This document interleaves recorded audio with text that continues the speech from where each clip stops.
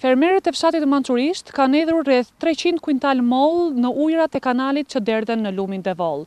Mundi I fermerëve është këtu.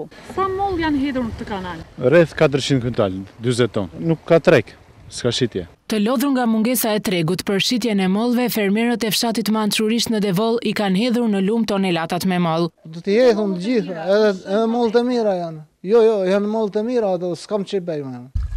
Jo vetëm kaq, po janë edhe Tonelatat të tjera mollësh ju kanë mbetur fermerëve në magazinat e tyre.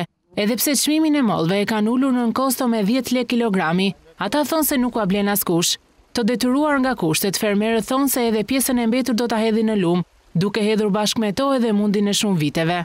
Unë kam akoma 103 kuintal molla e darrit pashitur në magazin. I kanë hedhur se nuk ka treg.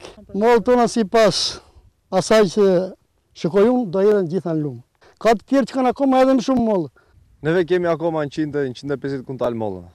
Në për magazinat, në për kutit, në kosto janë dhe nuk u ka strek që të vinë.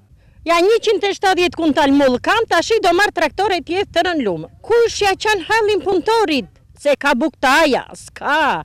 Punona, lodhet, as një nuk e pyet. Fermerët të cilët prej disa vitesh kultivojnë mollën shprehen shumë të zhgënjur nga shteti. Ata thonë se skema me subvencione nuk ka funksionuar për ta, ndërkohë që importi I mollëve nga jashtë vendit I penalizon. Duke njohur vetëm humbje dhe asnjë të ardhur për familjen e tyre, fermerët thonë se do të ndalojnë së kultivuari mollët.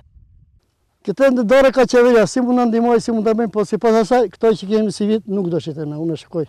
Shpenzimet janë shumë të mëdha, të ardhurat nuk u mbulohen.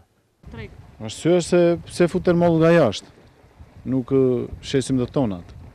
Po vazhdovi edhe këtë vit, I thashë stop që këtë vit. Po vazhdovi si ky vit dhe 2 vite me radhë, molla do zhduket në fshatin Mançurisht.